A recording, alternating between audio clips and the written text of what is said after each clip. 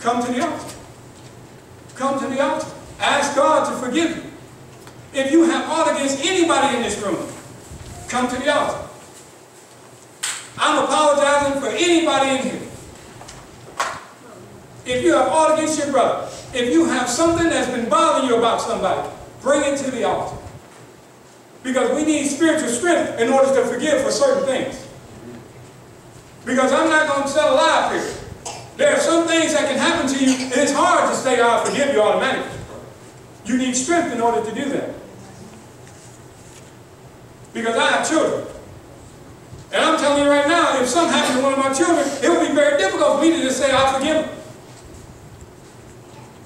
I would need to be able to come in and I'll be able to get Ricky and Ray or somebody has to pray for me. Because that's very delicate to me. Just like all of you are. So come to the altar. And we'll pray together. And we can be strong together. We can fight the enemy together. Does that make sense? Amen. Amen.